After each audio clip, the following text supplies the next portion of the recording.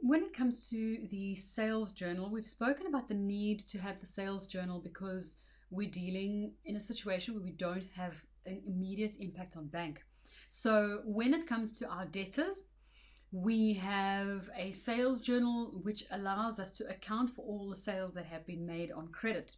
There is always the possibility, however, that your client or your debtor brings something back and says, we didn't actually want this, we want to return this. In this case, we create a sales returns journal in order to account for the stuff that people have brought back. So when a debtor returns goods, we need to record the transaction. We need to record the decrease in sales, the debtor's account, as well as the impact on the VAT. Again, we can't use the cash receipts journal for this because there's no impact on VAT. And the sales journal records the sale itself, so we need to record the credit note separately. We need to record the fact that we are reducing this. The sales return itself we will do separately.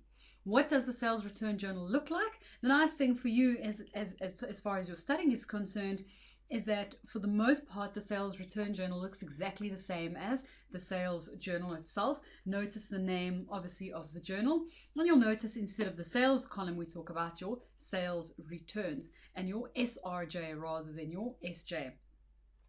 Note that the columns are the same as the sales journal since we have to reverse all the sales or all the details of the sales. So it makes sense to say all of these would be the same because what we're trying to do is reverse the impact of that sale and say we are reducing everything. So if we recorded VAT output, we must then reduce that and reduce the VAT output. If we recorded debtors control, we've got to record that that's decreasing. And our sales returns, we have an account for to show that our sales are decreasing as well. But for our sales return journal, it does for the most part look the same as our sales journal itself.